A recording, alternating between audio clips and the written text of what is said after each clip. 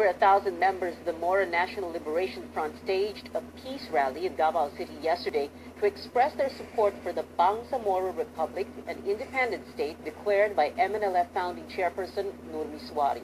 We have on the line Davao City correspondent Ben to give us details. Ben? More than 1,000 members of the Moro National Liberation Front, coming from all areas in Mindanao, trooped to Davao City Sunday to hold the peace rally. They also rallied behind Nur Miswari on the creation of the Bangsamoro Republic. Miswari is a no-show during the rally, but this did not dampen the spirit of his followers, who declared that the problem in Mindanao could not be solved by Malacanang. MNLF members came from the provinces of Davao Oriental, Davao del Norte, Davao del Sur, Compostela Valley, Surigao, and Sarangani.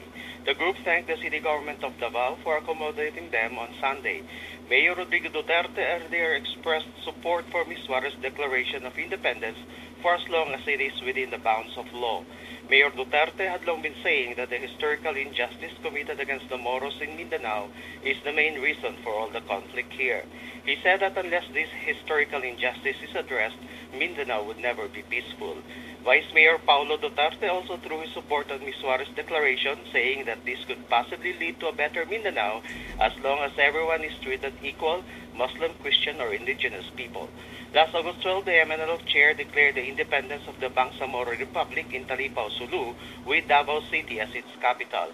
Miswari declared himself president of the Bangsamoro Republic, a federal state that includes the whole of Mindanao and Palawan, as well as Sabah and Sarawak in Malaysia.